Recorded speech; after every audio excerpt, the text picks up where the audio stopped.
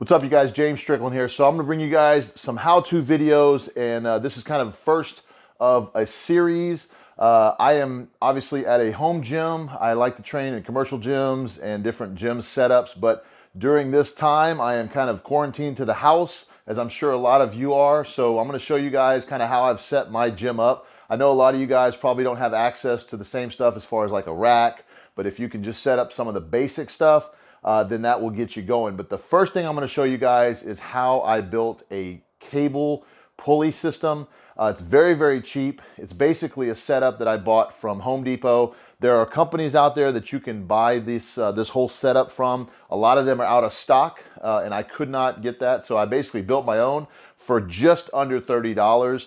I'm going to show you guys a couple different variants of the exercises that I can do as well. But I'm going to go ahead and jump right in and tell you guys how I made this cable system, and I'm going to put some links in the description to where you can buy the supplies that I bought, or at least tell you what I bought so you can look at it in terms of the stores that you have available. So first off, I'm going to show you guys the finish system. I actually thought about it after the fact, so it's already built, but I can break it down for you guys.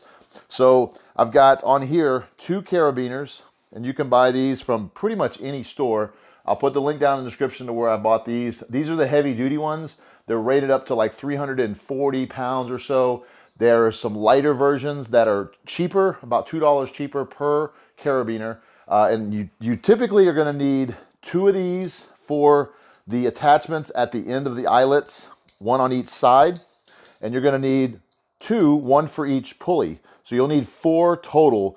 And I think these cost me about $15 or so total, but these are the heavy rated ones. They're rated up to about 340 pounds. You'll also need 2 pulleys. These pulleys are pretty cheap. They're about $5, $5.84, something like that. And they are swivel. So basically when you put them up there, and I'll show you when I put them up what the capability is for them, but these are rated at like 420 pounds. So obviously you're limited to the weakest link. And at this point, it's going to be the carabiner. So if your carabiner's rating is 100 pounds, I don't care what your cable, what your pulley, what your rack is listed at, you're limited to the weakest link, if you will, and no pun intended. So I've got 2 of these pulleys. They're about $5, $6 each. You can get cheaper ones, but just notice that your rating will change. Typically, you're going to spend a little more for a little higher rating.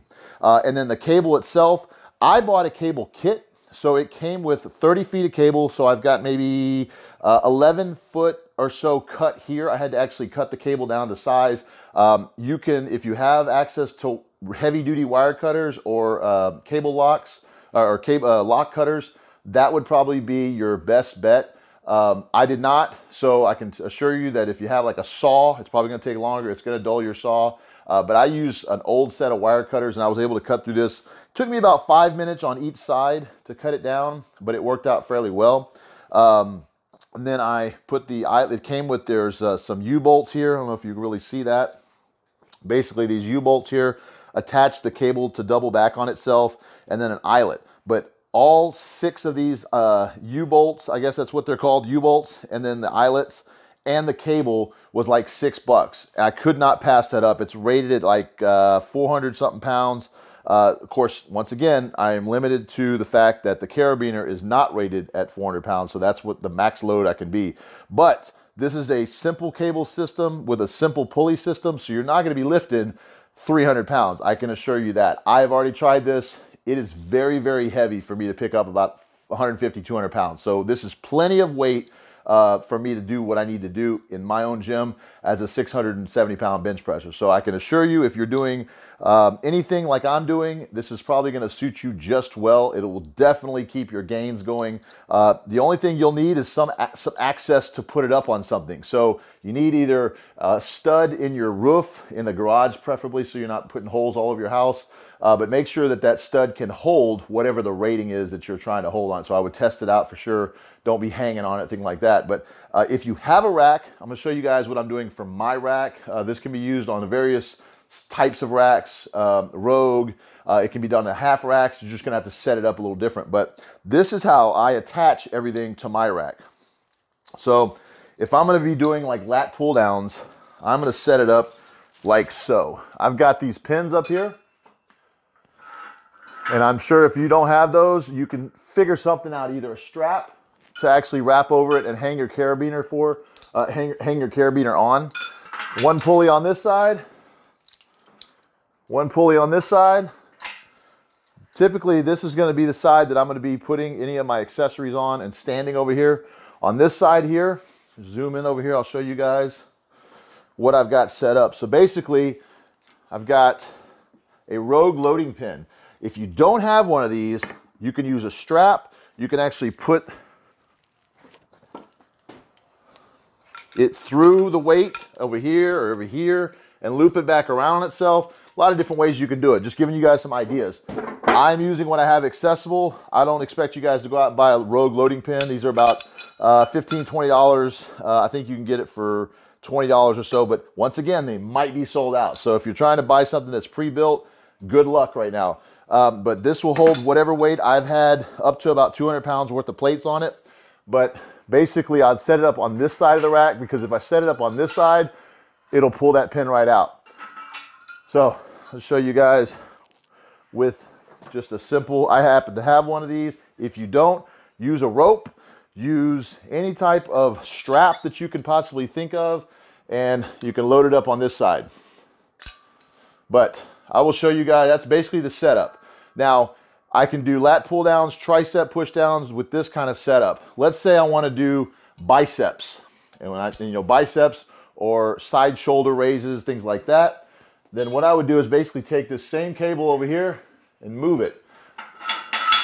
Now, you got to be careful how much cable you have. I have about 10.5 feet cut here, so I can't put it all the way down to that side because it's not going to work. So I'll put it over here. So in fact, I'm going to set it up like this. And let's say somewhere in this range. This might not be high enough, low enough, depending on what I'm doing. I might have to go lower. There's some different things. Now I have basically a piece of wood set up here so that it's not hitting my rack. I could put more stuff on this to stack it up higher so that the weight is actually starting higher, allowing me to get more space down here. This, for the time being, for what I'm going to show you guys, is perfect. So I'm just going to do some setup, simple, for bicep curls. Now, this is probably not the most ideal attachment for a bicep curl, but it's all I have. All right, so I'm going to show you guys, I'm going to load this up and show you guys what an actual bicep curl on here would look like.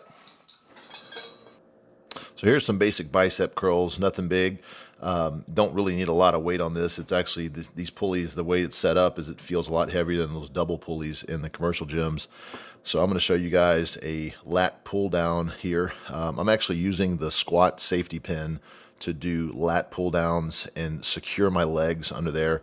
As I start getting significantly heavier, I'm going to want that stabilization at the bottom. So I'll show you guys a different view here, just how I'm setting up. You'll notice that I have some bands on the bottom of the plates just to keep it from swaying. That just helps to keep that down a little bit, and it adds some resistance at the top of the lift. So I like that. Kind of serves a dual purpose. The one thing I would like to get a little bit more is some range of motion here. So I may be kind of tweaking where the plates are at in relation to the ground, just so I can get just a little bit more range of motion. But it's not bad. It's better than nothing. So I'm going to show you guys another thing I like to do here is tricep pushdowns. This is only about 110 pounds, but it feels probably about 180, 200 pounds of what I'm used to with kind of the commercial gyms.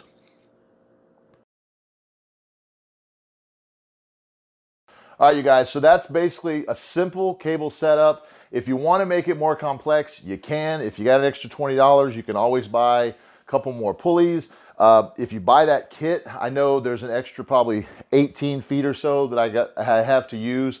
But I know in this time, not everybody has a whole bunch of money to spend. So I'm trying to show you guys a couple different options at the cheaper level. You can spend hundreds of dollars if you want, but basically this will get you going. I know with my training, I heavily rely on a lot of cable stuff. So it's either I'm doing side raises, I'm doing monastery extensions, tricep rope, tricep V-bar. I mean, obviously all the little detachments that you would have, you either have to have those already or acquire those or figure something out. Wood, if you're good at woodworking, is very easy to work with. As long as it can hold the weight that you're trying to put on the other side of the cable, you're fine. That's the one thing I want to urge you guys, is to be safe with this. But I know at first I was a little nervous, so I wanted to make sure that I didn't load up the weight and start pounding away. I want to make sure that the cable was securely attached. I want to make sure that everything is not coming apart, because that can really hurt you. But as long as everything is in place, I think you'll have a great time working out with this cable system.